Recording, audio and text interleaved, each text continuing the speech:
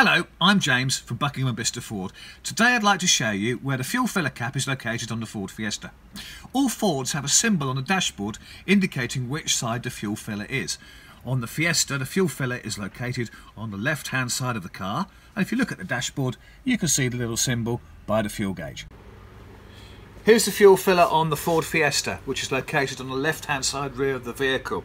There is a door on the fuel filler which doesn't lock, and it opens thus to reveal Ford Easy Fuel. Ford Easy Fuel is a device patented by Ford Motor Company to prevent you misfueling your car and to prevent people from siphoning the fuel from the car.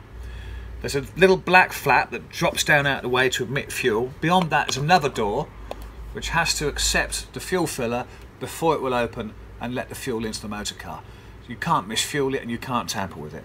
So all you do is put a nozzle in the hole, put the fuel in, shut the door when you're done.